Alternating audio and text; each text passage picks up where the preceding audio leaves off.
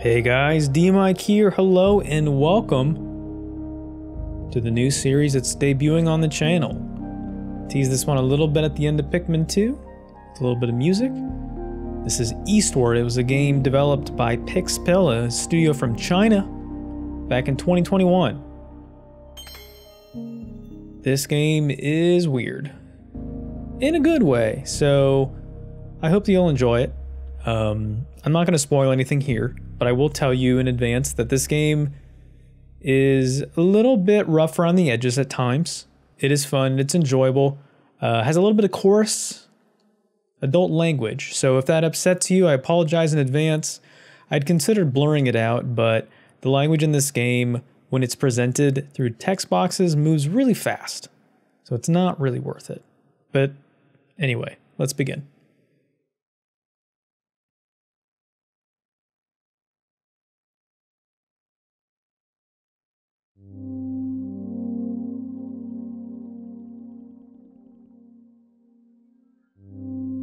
If any of you have played the Mother series, Earthbound, Mother 3, this is kind of like a, I don't want to say spiritual successor, has no connection to those games at all in terms of narrative, but the game in the way that it's presented kind of has a similar vibe to it.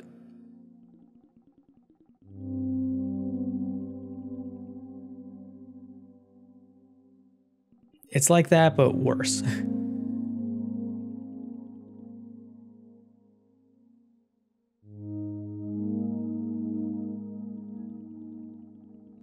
Oh man, Ganondorf? Oh my gosh. The Zelda crossover.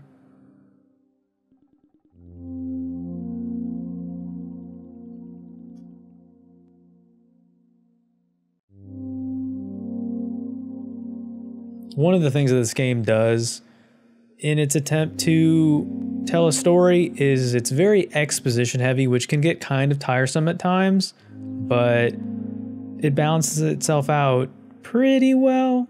You'll see.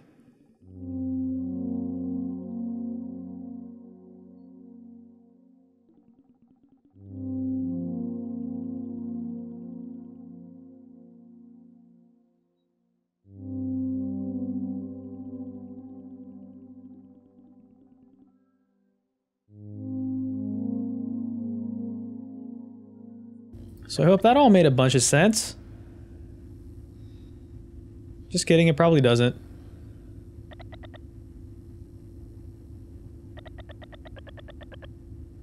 So we are presented with some children. Looks like they're playing an arcade game by some railroad tracks. It appears though the information you were just being fed was the storyline of a video game. Within a game, very meta. I wonder if his name is Michael. That's a joke for adults. But yeah, this game, it just tries to be very kind of edgy and cute and kind of goofy. You'll see.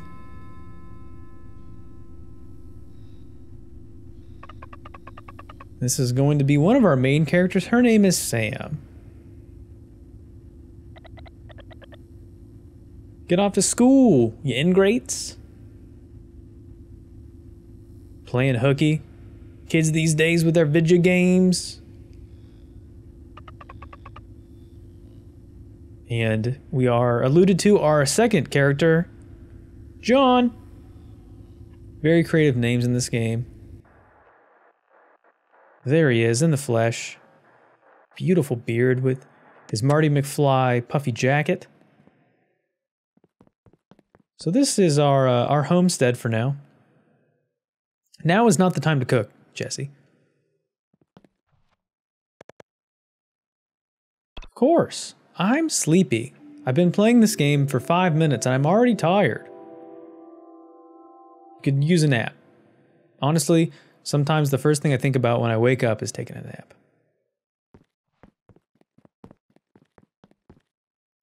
Things don't look quite so well kept, do they? But here we are, the prologue, the world above.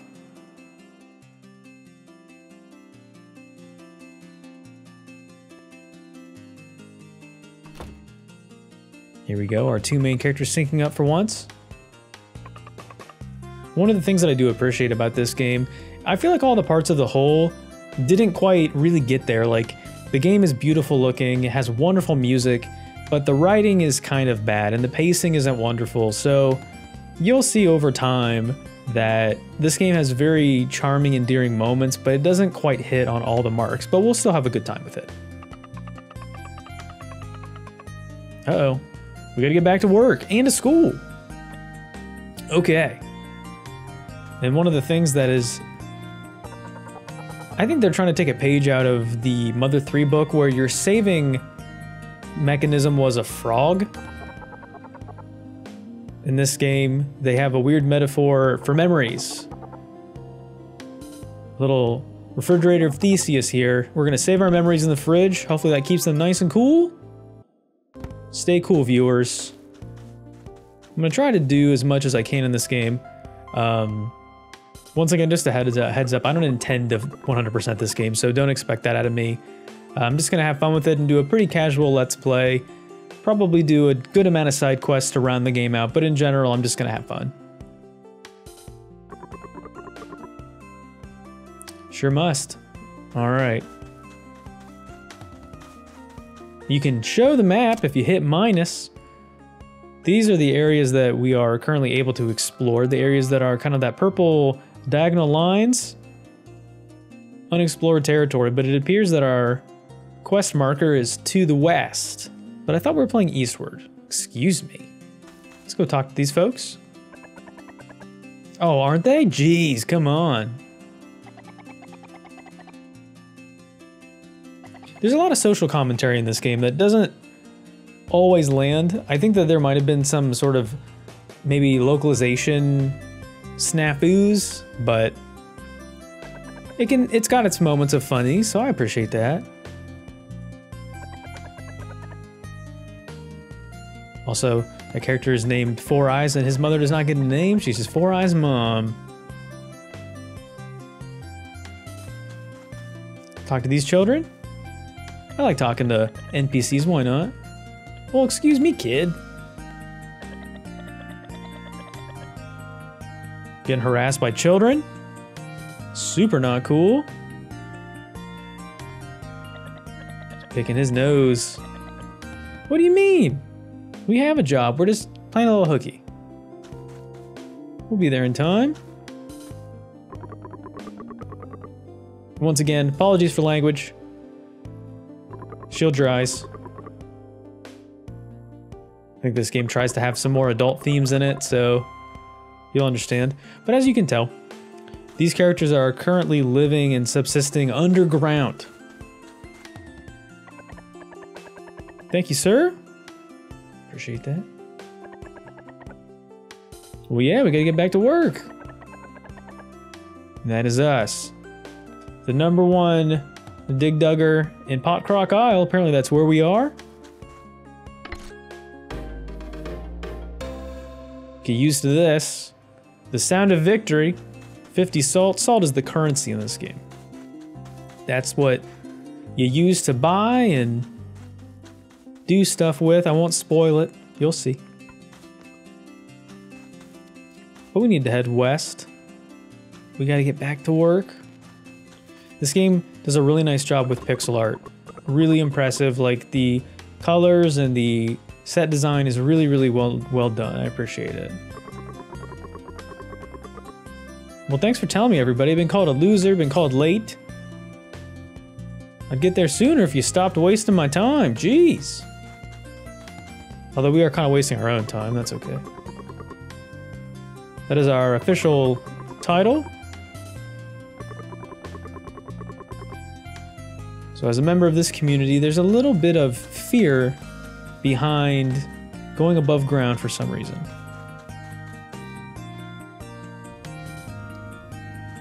It is not something that is encouraged. We've made it to the digger dorms. There's another chest. More salt. Hopefully you're not salty watching this Let's Play. Got him! Alright.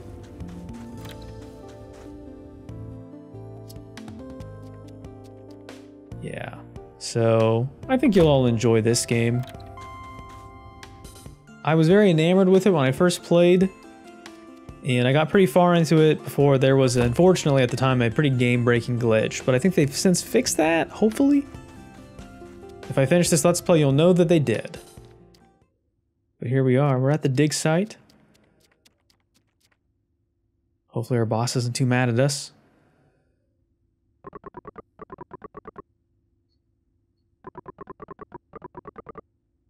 And some of these characters, I'm not entirely sure how they kind of coalesce together, but it's a choice.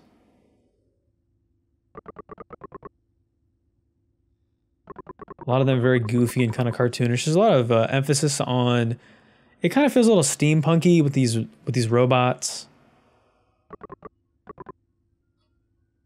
Whatever he wanted to borrow, Chuck was not about it. Charles said no.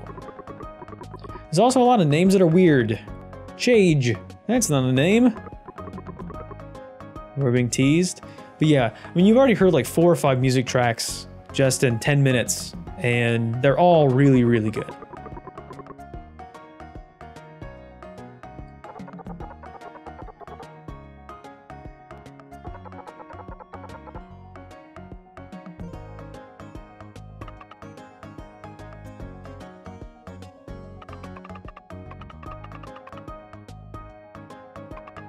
So these are some of John's co-workers. Thankfully, they are quite friendly towards us, although they like to tease. There you go. This game is also a little anti-capitalism too, which is right up my alley. Hopefully that's not the case. Seems like John's had the trials of life beat him down a little bit. I don't think Sam needs to deal with that too. Uh-oh, someone's swearing. Seems like we've got a problem on our hands, viewers. Is it snakes? SpaghettiOs? Shampoo? Slugs. Oh, pfft. Okay. Well, who better than to take care of that? God with capital G. Wait a goddamn minute. Yeah, some of the narrative exposition choices in this game are very strange. That's kind of the vibe I get sometimes, is that it's a little bit try-hardy. Sometimes it really lands, and other times I'm just like, I don't know about that. We'll make the best of it. Also, I'm controlling the speed at which the text scrolls most of the time, but sometimes it will auto-scroll for emphasis, and I can't control that. So I apologize if it's not on screen long enough. Feel free to pause and rewind and read it if you need that. Okay, so let's go ahead and check our map. We have learned nothing. Great. Let's go ahead and talk to these guys real quick and see what we need to do. So there are slugs down here which are impeding our progress. They give him the heebity-jeebities? Okay. Sure. Seems like the slugs are munching on the power lines. Can't be a qualified digger if we don't have power. Let's go down into the mine and see what we can do. Thank you, Chuck, for the update. Here's another good track. They're just hitting us with just musical gems. Oh, we got booty bumped. Thanks, fellas. If you could move out of the way, would take care of that for you.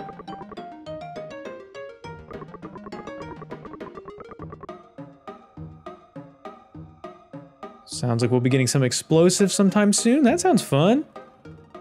Let's go ahead and talk to Jan here. Yon, or whatever. How do you say that?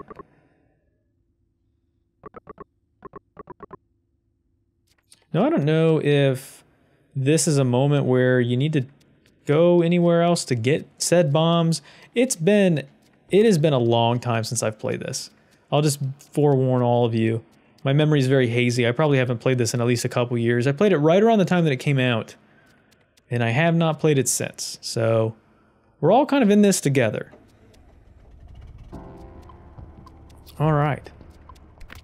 So here are the enemies that we're dealing with. These are the slugs. Every time you kill an enemy, you will wind up getting probably a little bit of salt or some sort of a collectible. Of course it's me, Ding Dong. What are you doing in there? Okay. John's a bit of a silent protagonist.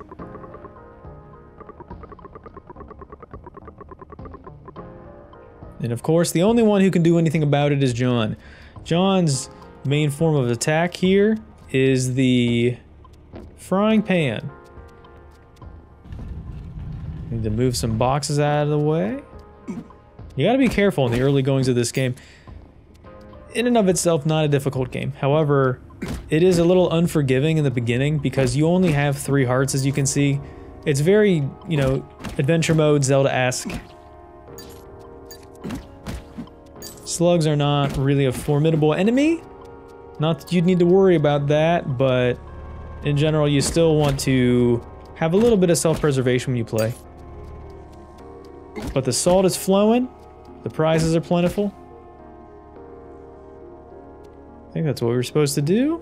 Ooh. Let's see.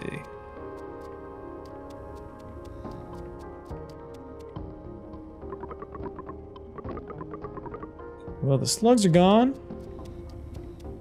We have done it. I'm afraid to touch that. Can I turn this power off?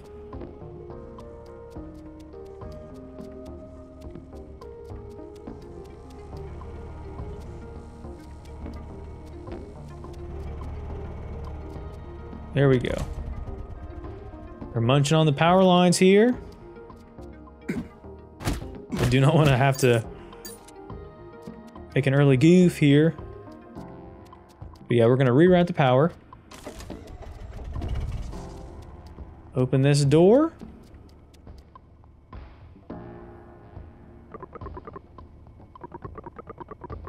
All right, easy. Well, how about you give us some bombs there then, fella?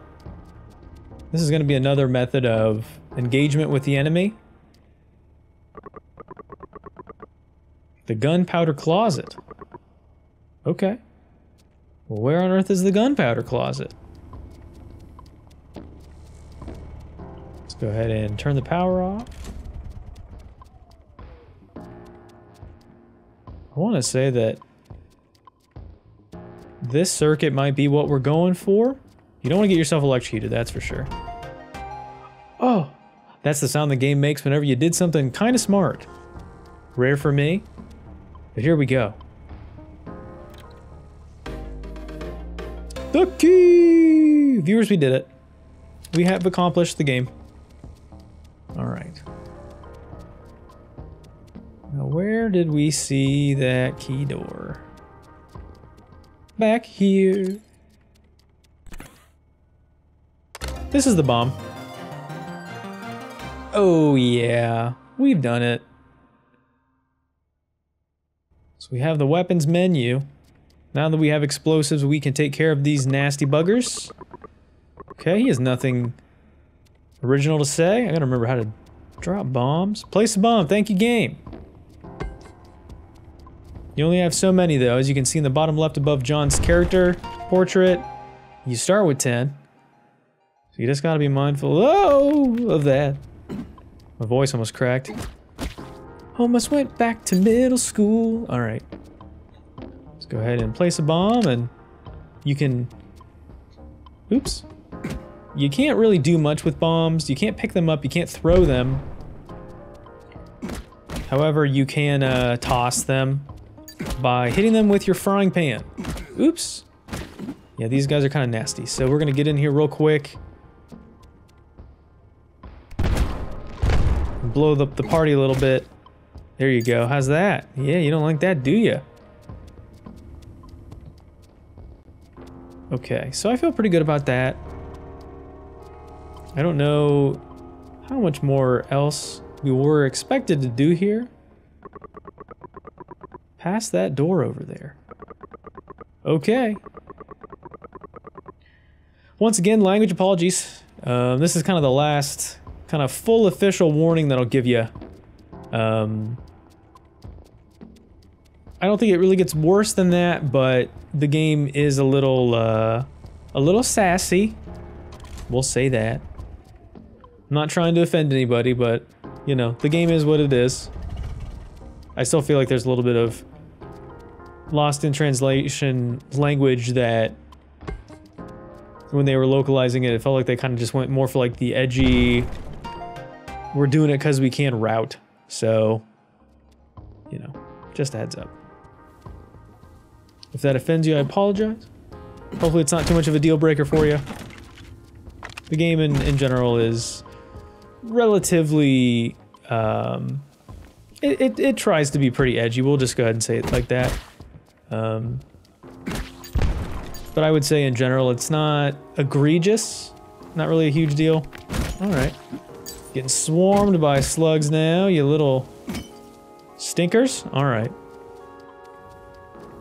You gotta watch out for the big ones. The big ones do have a side effect of being able to electrify. So in doing so, oops, just like the nest apparently. You can change the temperature in your home, and you can also spit out slugs. Yeah, that's the game kind of tries to surprise you a little bit, dropping slugs everywhere. I feel like that could be like a metaphor, or like it could mean something else, but it's very much a literal statement at this point in the game. You'll have to be careful when you do your attack cycles. The yellow ones take 3 swings with our current setup here. We have the level 1 frying pan, which of course does a minimal amount of damage, and apparently the game is, oops, I'm just doing a great job of, okay, well let's not get ourselves killed here in the tutorial part of the game. That'd be embarrassing, wouldn't it? Well, looks like we did a good job. Lights are kicking back on. Power is being restored. Well, who is this? Somebody's a bit of a foidy cat. Don't worry, bud, we got you. How'd you get back here? You can say that again. All right. Thanks for the compliments. More guys need to compliment each other. This is Dr. Baguda? Self-proclaimed quack doctor? Probably not something you want to announce. Secreting a peculiar gel. Can relate. Some goo! So he's down here to get his hands on the goo. Mucilaginous. Is that a word? Mucilaginous? Sounds like something from a spelling bee. Weird. John is not about it though. He's heard too much. That's us? This guy's gonna be talking our ears off. Apparently we dug up a person? Alright, so are we a bit of a grave digger, John? What's going on here? The animations of this game are wonderful. They're very subtle, but they are very, very good. Okay, we have been rewarded with a hot dog. As you do when you talk to another man deep in a cave, trying to get some goo, he gives you his hot dog. This game's very much about, there's a cooking element to this game that we'll get into later, but there's a lot of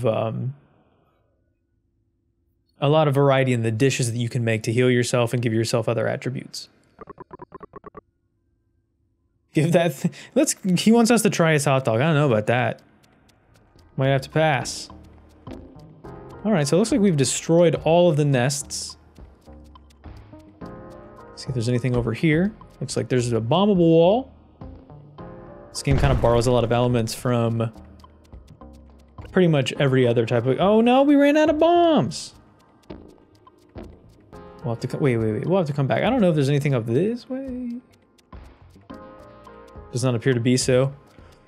There are occasional, you know, hidden walls and secret passageways that you can take, of course.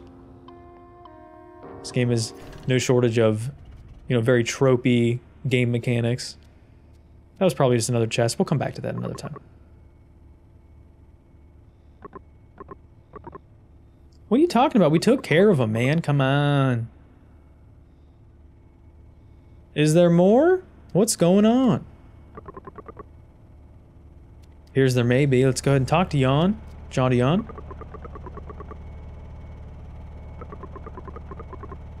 Okay. It appears that we are no longer in control of that, so if you wanted to rewire the plug, you are not doing that. Can we get more bombs, please? We are refilled to the top. Okay. I think that now is a pretty good stopping spot, and we will resume next time with more of the adventures of slug killing. Thanks for watching, everybody. I've been D-Mike. This has been Eastward, and I'll see you next time. Bye.